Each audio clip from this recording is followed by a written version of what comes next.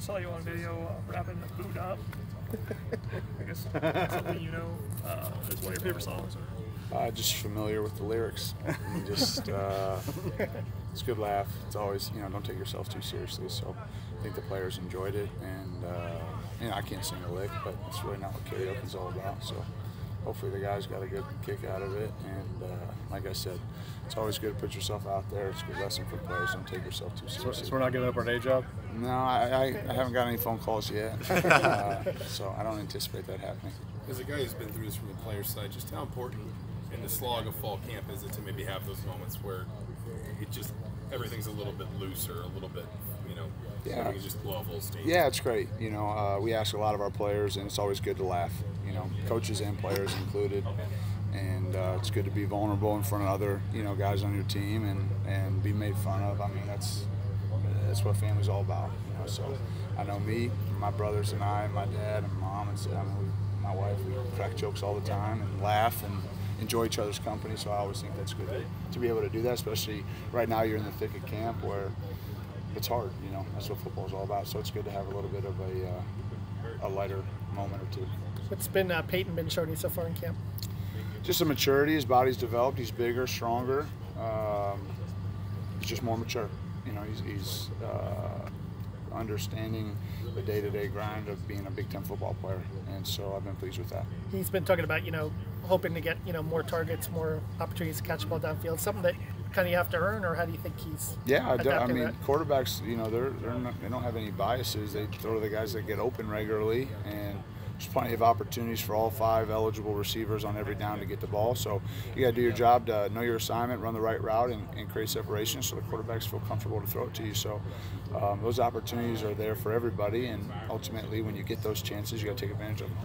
As you kind of broke down in the offseason what he did last year as a redshirt freshman, what did you feel like kind of you could mark down as his strengths, and maybe what were the areas you were kind of underlining in terms of saying this is where he can get better, this is where we can really push him forward? I don't think I mentioned this at the beginning of training camp. There are no physical limitations for Peyton. He's big and strong. He can run. He can catch.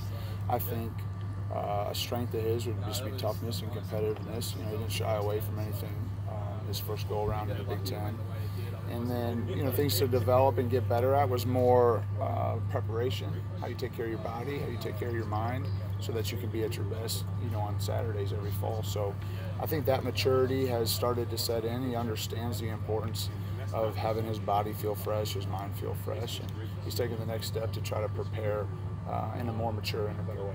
Do you think he's also kind of getting, I know he's only a redshirt sophomore, but a mentality where he sets the tone for that group? And I know obviously that's not something you want only one guy to do, but do you think he's maybe embraced trying to be the guy that leads everybody else? I think he's improved at that. I don't know if in his mind he ever saw himself as someone that has a lot of influence, even though he does. The guy in our room that has, since I've been in the room, that's really tried to set the tone from an effort and toughness standpoint has been Matt Bjorson. And I think Peyton realizes the impact that he can have, and that he has elevated his leadership and his influence on the group and on the team. So I think he's starting to understand that leadership's best coupled by performance. And if you're a good player, you have an opportunity to lead. And I think he's taking advantage of some of those opportunities. And talking to Kalen on the board, he's obviously looking to use the tight ends a lot more in this offense. What can your group do to add, and what can they improve the offense? Well, I think just versatility. The tight end position across the country is a versatile position. You can, run at routes from detached sets. You can be in the core and block. It just adds a lot of versatility to your offense. And, we're practice 9 or 10, or is that what we're on?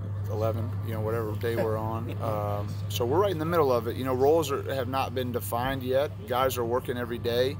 Coach DeBoer and the staff are still learning what each guy does, and really how we can get the best 11 on the field at one time, depending on the team we're playing, to give ourselves the best shot to win. So that's the great thing about Coach DeBoer. He's been a coordinator for many, many years, has had lots of different types of players, and so he has knowledge at all different personnel groupings, formations, schemes, you name it. And it's been great, and it's been a challenge for the players to learn that and see how they're going to fit when we get into the fall. Thanks, Coach. Yep, you got it. See you, boys.